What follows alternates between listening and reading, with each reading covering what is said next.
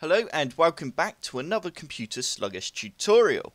I've been asked, as you can see here, can I do a video on Avast free antivirus?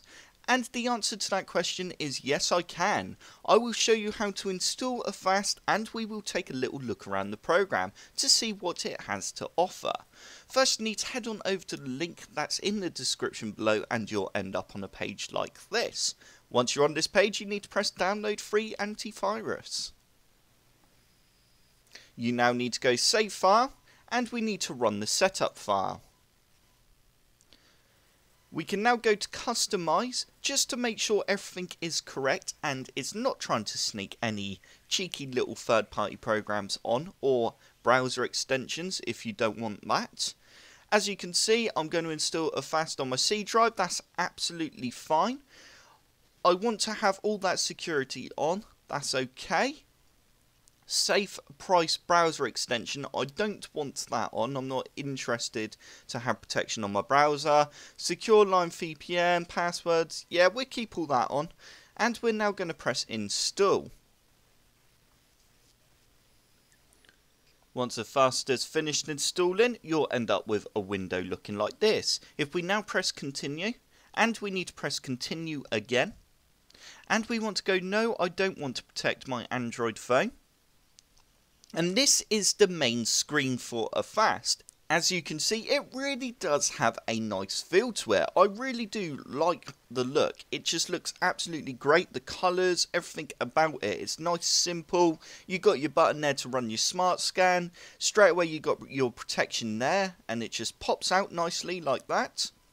If we click on our privacy, straight away it comes out again. You've got a load more options. And we've got our performance. Driver updater, that's new, I've not seen that before. Also, they have thrown in like a game mode and a cleanup mode as well, which is fairly new.